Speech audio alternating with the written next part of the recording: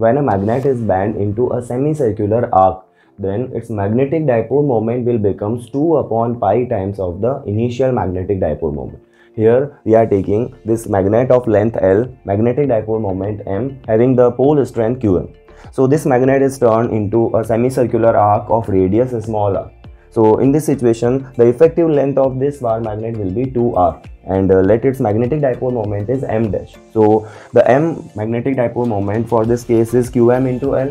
Similarly, the magnetic dipole moment m dash will be qm into 2r. Now when we relate this L and R, then the total length will be equals to half of the semicircle, and which is equals to pi r. So when we substitute this value and find the ratio m dash upon m, then it will be 2r upon L, and it will be 2 upon pi using this relation. So we can say that the magnetic moment of this one magnet is equals to 2 upon pi times of magnetic dipole moment of the given magnet.